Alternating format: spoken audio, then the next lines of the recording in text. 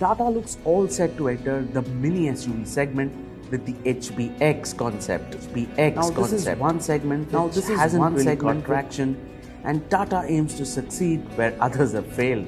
With the dimensions of a hatchback and the silhouette of an SUV, the HBX aims to be the SUV that every entry-level car buyers aspire for. Looking at the design concept, we are pretty sure that Tata will give the production car a proper SUV design.